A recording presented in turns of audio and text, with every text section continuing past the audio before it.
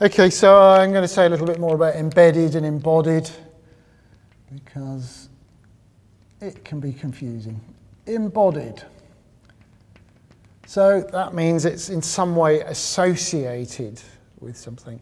And you'll quite often come across the terms embodied energy.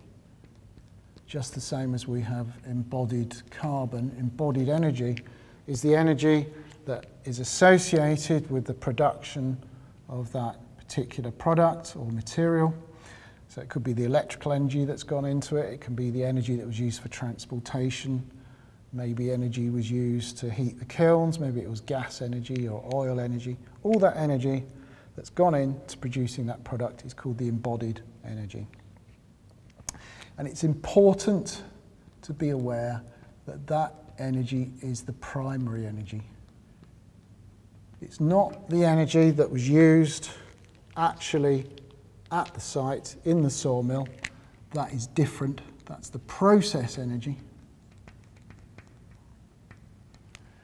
And the process energy might be 1 kilowatt hour of electrical energy as measured at the sawmill or at the saw itself, but of course that energy had to get there, it had to be generated. So the primary energy is the thing that we want to concern ourselves with when we're measuring embodied energy. So that's embodied, that is associated with something. Finish.